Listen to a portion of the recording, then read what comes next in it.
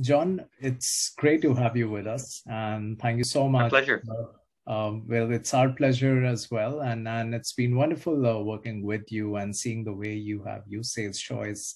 And we would like to take this time to guide our audiences through your experience and enrich them with what you have learned and how you went about solving some of these problems in your organization. So before we begin, John, could we start with a quick introduction from? Sure. I have been Director of Sales Operations at RLDatix for 5 years, and before that with Quest Software and Dell Software. I think in those capacities, we were doing compensation plans, quota setting, forecasting, and sales support. So the issue for us with Sales Choice was really around the forecasting side of sales operations. Okay. Could you elaborate more on the problems that you were facing? Yeah, the key appeal that the VP of Sales had for the Sales Choice solution and the problem that he saw is that as the sales team grew and as the opportunities continued to come in, it was hard for them to find the needles in the haystack. Which were the deals with the highest likelihood to close? Where should they be spending their time? How do they know that the deals that they're pursuing are the right ones? And that was the dilemma. There's a limit to how thinly a sales rep can spend their time. Generally, the thinking is 30 to 40 active opportunities at a time. Some of our reps had over 100, and we're spending time on deals that we're getting to close or we're basically diluting their effort. And so we were looking for a solution to help them focus. Interesting. And how did you go about solving that issue then? Well, I think that in the possibility of the artificial intelligence tool behind Sales Choice, there is an opportunity scoring that allows sales rep to stack rank or qualify their opportunities with insight that is more machine learning driven as opposed to intuitive. I think anybody who might be working a deal may be stubborn about it and continue on despite the fact that it has a very low likelihood of closing. I've seen many of those. But I think that if you can step back from a list of 50 to 100 deals and see the top 10 stack ranked, and then that allows the manager to focus and it allows a sales rep to be organized. And frankly, there's one more hidden thing that was a benefit for me as in the forecasting side is that in something like Salesforce, there is a sales stage percentage that is kind of a rule of thumb. If you are in contract negotiation, it's at 90%, et cetera. Whereas one of the benefits I found with Sales Choice is that there was a probability scoring where Sales Choice would calculate a percentage value that you could use in weighting your pipeline. And that was way more accurate because I could do math and say, well, historically, this rep had a greater likelihood of closing a qualified deal than that rep. So I'm going to hedge their call, or I'm going to look at their call, again, using my own intuitive sense. But that doesn't really scale very well. And so what Sales Choice did was basically allow us to, on our forecasting and pipeline reporting, be able to have a far more empirical scoring of opportunities and to look at the weighted pipeline that in the end, the last couple of quarters I've used it have come within 3 to 5% of the forecast call 6 to 9 weeks prior to the end of the quarter. And that was far more accurate than the forecast call that actually came from the field. Wow. Well, thank you for sharing that. What would you say was your experience like going about the implementation and adoption of this solution at the company? Because of course it was a new process, a new approach to things.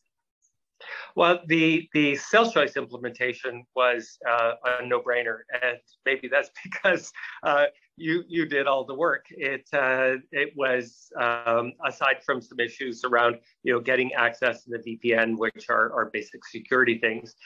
It was remarkable how easily SalesChoice Engine actually worked in our system, and the dashboard showed up. And after a time, it started to learn.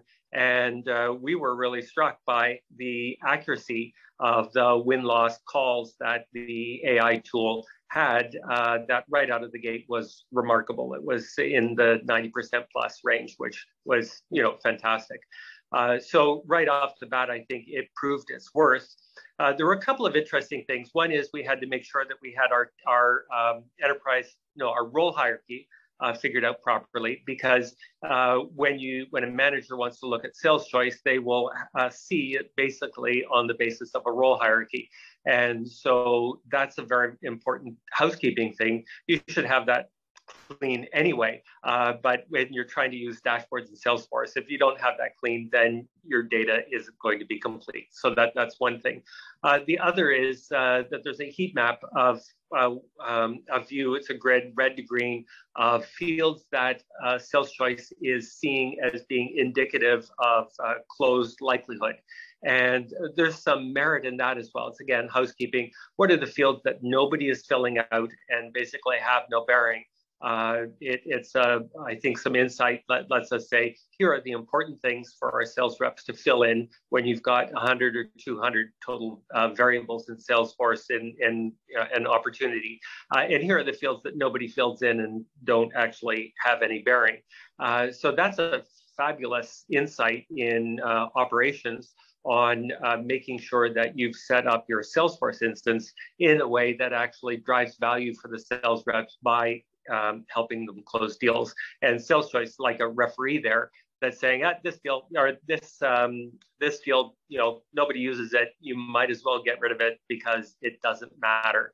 And I think that's an ongoing project, because there's always somebody who thinks a field is important, but this heat map really shows it isn't. And that's a great opportunity to kind of streamline for the salespeople the whole opportunity process.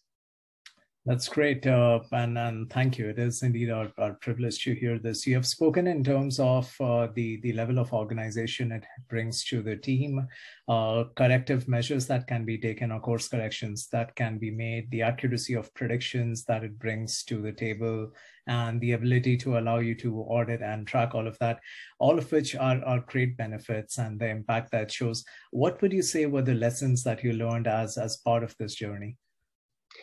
I think it's the classic, you can lead a horse to water, but you can't make them drink. And in our sales team of about 40, I've heard last week that one of our top sales reps basically lives in SalesChoice. All of his work is focused based on what he's learning in SalesChoice, and he's extremely successful. And I look at that and go, well, it's a great tool. It helps them focus. It's doing what it's supposed to do. But the problem is that there are lots of sales reps who go, it's just another thing. I don't understand it, and they don't use it. And I think that with my sales enablement team, we've talked about how we can leverage the success that some reps have and create our own internal success stories.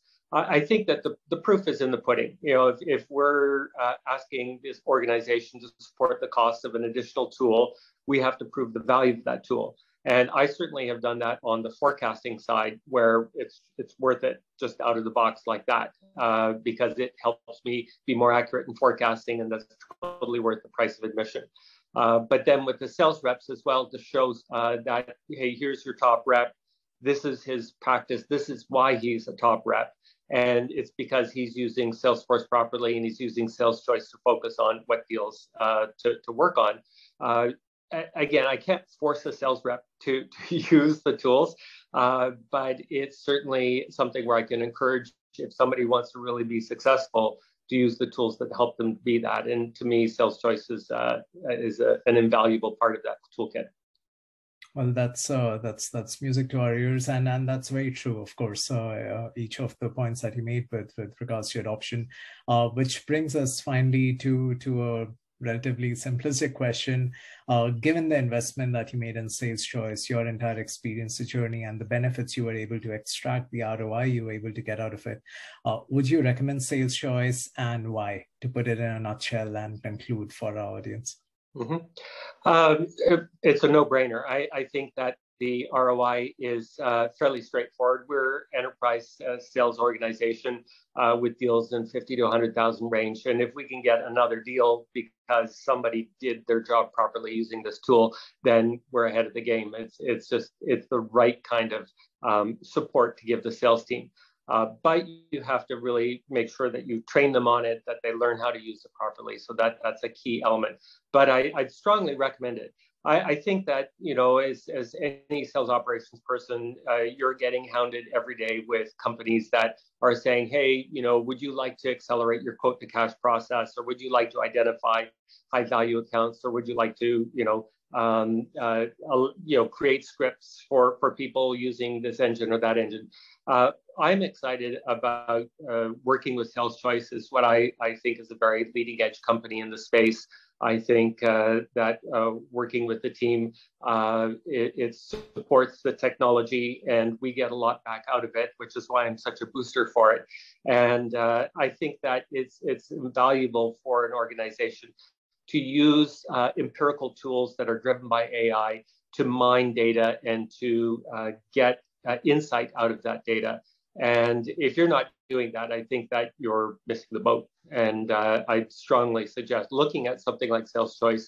I think that in the context of our Salesforce instance, it's very affordable. It works without a lot of overhead, and it drives a lot of value.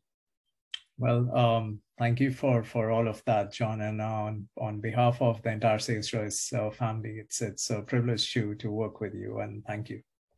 Indeed. Thank you very much.